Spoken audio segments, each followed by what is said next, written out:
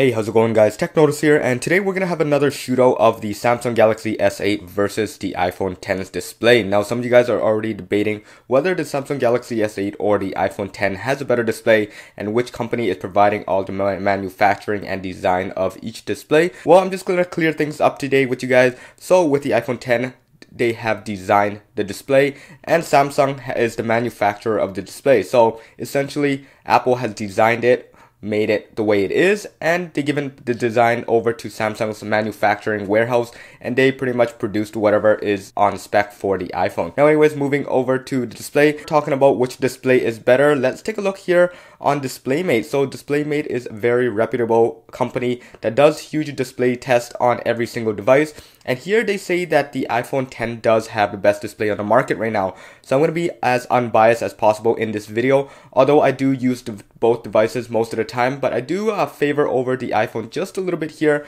I do like the whole integration of how Apple works with their iCloud system and whatnot. But moving on, let's just talk about the nit. So comparing, the iPhone has a lower nit rate than the Samsung Galaxy S8 and Note 8 that just came out. It has 1240 nits on the Samsung over here, whereas this one just has roughly about 600. So of course the numbers show a difference. However, in real life and on test, you guys can see that there is a bigger difference here. As on record, DisplayMate has says that the OLED display on the iPhone does make it brighter in the sunlight. It shows that 634 nits is the average of the iPhone X.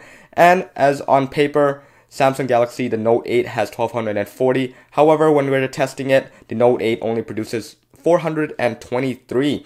Now that's with manual brightness, and automatic brightness would hit it up to 560, which isn't bad at all. However, the iPhone X actually produces up to 809 nits. Now you guys can argue how much you guys want, but that is the fact, and DisplayMate is very, very reputable for what all the tests they're doing.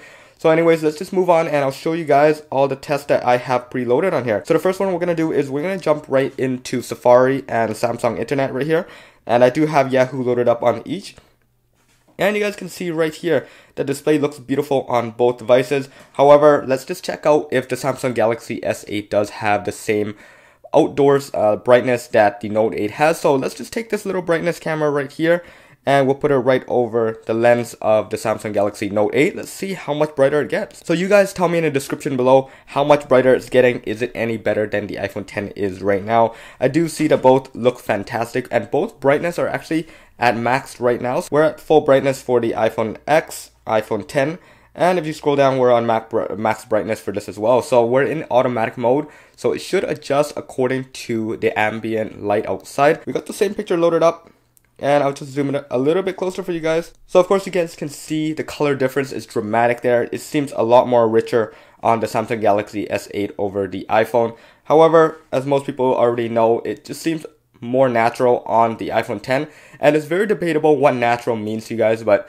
if you guys were taking pictures, in all honesty, I do look at the pictures compared side by side, and the iPhone X, iPhone X does look a little bit more natural than the iPhone or than the Samsung Galaxy S8. However, I do like what this represents. If you guys put an HD video or a quad HD video, 4K right next to each other, there's a big difference. I actually prefer the videos on the S8 more than the iPhone X right now. Alright, and moving on to the next test, we are on Amazon.com. Black Friday is listed up right here. On the right side, we have the iPhone X and the Samsung Galaxy S8 on the left side. Now, we have the flashlight one more time. We'll just raise it up right here as it seemed like the sun is shining down on them, and let's see if any of them get brighter. So it doesn't seem like there's a noticeable difference at all. In my opinion, the Note 8 might be performing a little bit better because it's newer technology. The Samsung S8 doesn't seem to be doing anything. So I actually think that the iPhone X actually looks a little bit brighter in daylight than the Samsung Galaxy S8. But you guys can decide. Drop me a comment below telling me what's up. Here, we'll move over to the next test, and this is going to be a better test of what it is directly under the sunlight. Alright, so for the next one, we're going to take these studio lights that I have behind me and shine it directly right on top of the two devices, and let's see which one actually comes out on top in brightness. So let's go turn it down the camera. Alright, so we are on New York Times on both devices on the front page, and we have the sun shining directly down on it with the studio lights. And as you guys can see, I feel like the iPhone X actually comes out on top with brightness wise. We'll even lift up the device and we'll put it right in front of where it shines.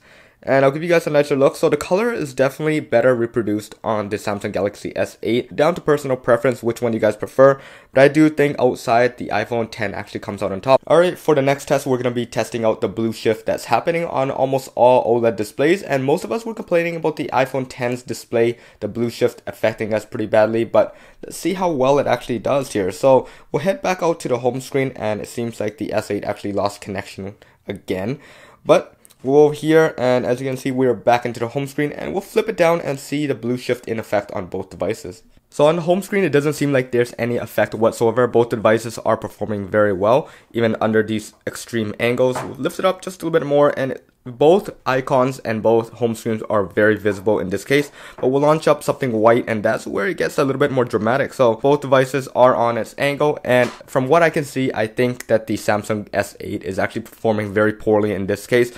And the iPhone actually barely has any blue shift whatsoever. We'll tilt it up just a little bit more, and you guys can see up front here, both devices are very nice, but as soon as you tilt it over to the side, although the iPhone 10 does have a little bit of a blue shift, it's not that dramatic. So I'll pull it down one more time to show you guys that we are on full brightness, and the same goes for the S8 over here, and True Tone is turned off.